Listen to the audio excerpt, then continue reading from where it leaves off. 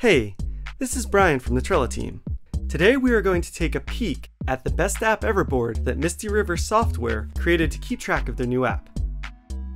As you can see, this board is made up of lists that represent a workflow. Each list has cards on it. A card is a unit that represents a task and can hold a variety of information for that task. I can create a new task for this board by adding a card and adding a title to it. Click the card to open up the card back, where you can add more information to it. All aspects of the card can be edited on the card back. For instance, I can change the title of my card to make it a little more informative. I will also add a description to the card to provide more details on what this card is all about. Since this task has a few layers to it, I'll add a checklist to the card to create subtasks or steps. These are each represented as checklist items. I will then add a few members of my team to this card to assign them the task. Since Ben and Julie are fluent in these languages, I will add them. When board members are added to a card, they will receive a notification both within Trello and by email. Since we are on a deadline for this feature, I am going to add a due date to the card so that everyone knows this needs to get done before the beta version ships. Adding labels to your cards is a great way to add visual information for quick reference.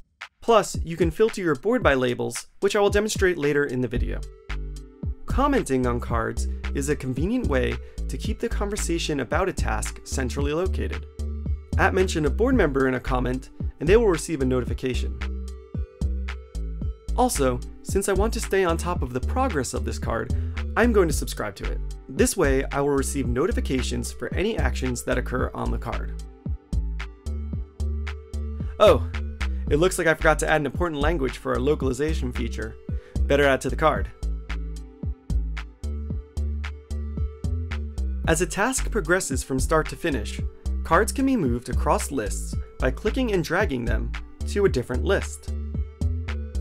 Of course, not all lists have to be a part of a workflow.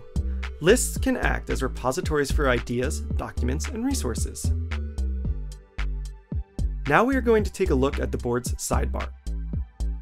The Members section of the sidebar displays all of the board members.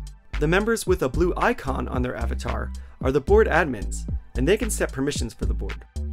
I can add new members to my board by clicking the Add Members button and then searching for them by either their username or email address.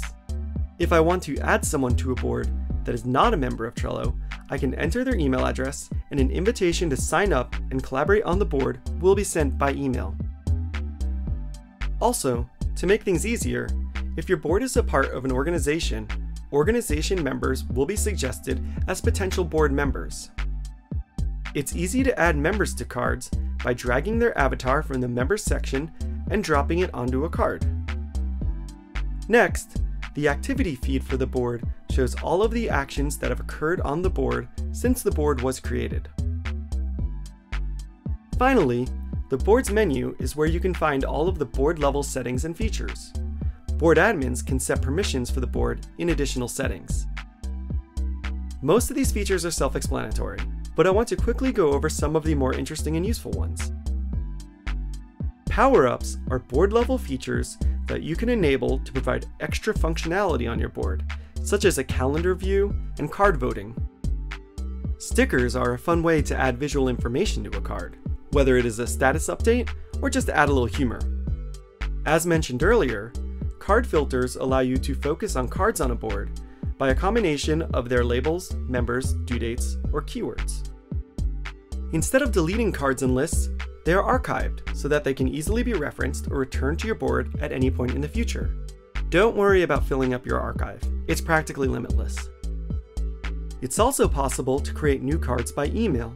Each board member has a unique email address associated with a board that will let them create new cards on that board. Well, that sums up our basic board overview. Of course, since Trello is free, the best way to get to know Trello is to try it out for yourself. Sign up at Trello.com. And if you have any questions, check out our help site at help.trello.com.